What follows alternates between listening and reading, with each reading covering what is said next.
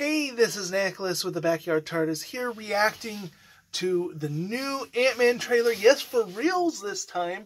I did one, I recorded one, and I went to go edit it. And while I was editing, I was listening to somebody else's thoughts on it. And I realized they watched a different trailer to me because they were talking about a scene I hadn't seen. And then when I went to go grab the footage of the trailer to put into my reaction, and I realized that was a couple months old from my thing. So I watched the wrong one. And I thought I had watched one a while ago, but I guess whenever that one was, I watched some teaser trailer that was even older. So obviously I was hyped off of that. I want to see if I can be more hyped off of what's coming next.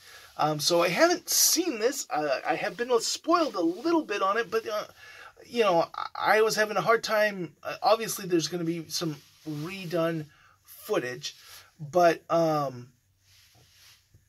you know, it seems like Kang's going to be a bigger part of this trailer. So I'm excited about that because that was the thing I was most interested in. And I did look up online. Same actor, but he is being, by makeup and all that, like he's playing two different Kangs. So the one you saw in Loki is going to be a very different Kang than what we're going to see here. Two different Kangs, two different points in their timeline. So they're using makeup and stuff to make him look different. But it is still the same guy under it all. And he doesn't, you know, I saw some still shot pictures. So I've been slightly spoiled on this, but looking at that, not me squinting at the camera, I could tell who was who. So with that, let's get into it. You're an interesting man. Scott Lang. Okay, so similar intro, but this time Kang talking. Yeah. You have a daughter. But you've lost a lot of time. Like me. That is such an interesting We concept. could help each other with that. They said like me. It's going to be a Kang that's hurting. I think we're going to play a lot on the father dynamic. Who are you? I'm the man who can give you the one thing you want. What's that? Ooh, the blue. Oh, I like that. Okay, so he's going to make a deal with Kang. They can rewrite existence and shatter timelines. You cannot trust him.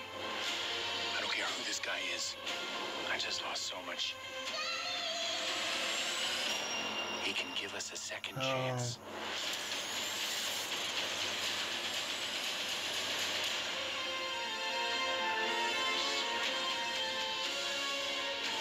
Let me make this easy for you. You will bring me what I need.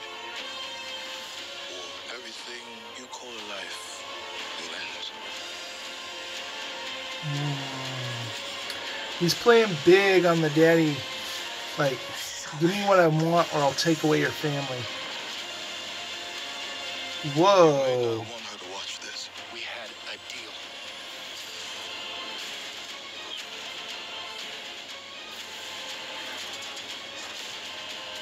Is that MODOK? You thought you could win. Ooh. I don't have to win. We both just have to lose.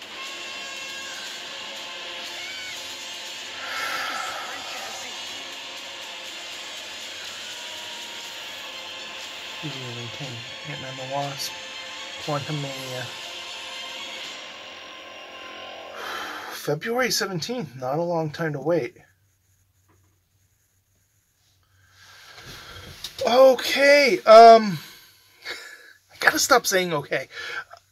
Wow. Thoughts. So, first off, I'm going to talk about what I was thinking about right there at the end. Maybe Paul Rudd is going to die in this. Maybe we're going to get the end of Ant-Man, Scott Lang.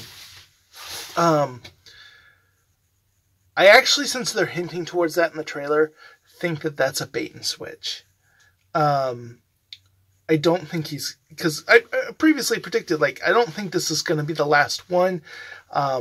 He seems like he's willing to do more movies. He's kind of a rising star at a big part of his career, and I don't really think he's going to try to end his MCU career as he's just starting to get to shine. But I could see, what I could see is him locking Kang in, because Kang is supposed to be like the big bad. So that kind of tells you, like, if he's going to be the big team up bad, then a couple of things have to happen. Either he has to just wipe the floor with Ant-Man and Ant-Man dies, or like comes back defeated, and then the Avengers have to come together to stop Kang, or Ant-Man makes the big sacrifice in some way to lock him and Kang in.